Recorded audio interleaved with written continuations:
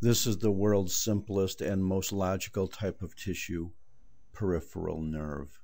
Here is a peripheral nerve cut in cross-section, a very large one and some medium-sized one. And here is that same peripheral nerve cut longitudinally. The reason why it is the most logical and simple of all tissues in the body is because virtually every nucleus belongs to only one type of cell called the Schwann cell. Let's take a look at some of this nerve.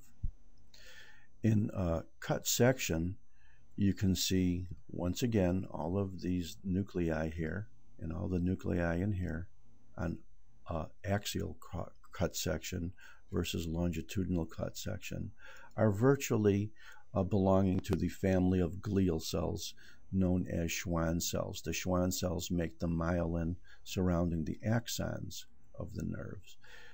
Notice it has a little bit of a wavy appearance, and practically all of the tiny little nerves we saw in tissue before looked kind of wavy as well.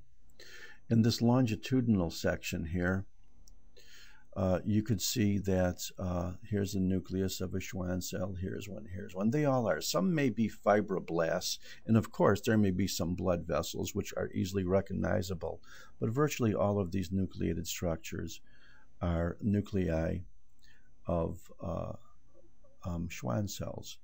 When we go to the cross-section of the nerve, it's even more spectacularly realized. All of these nucleated structures are Schwann cells, and where the fibers are cut longitudinally, you can see that they're basically have some kind of substance in the middle, and then they're surrounded by clearer stuff on the outside.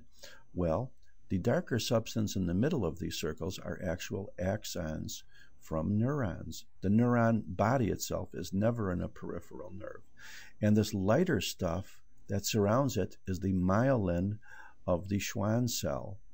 And that is the classical appearance of a peripheral nerve on cut section.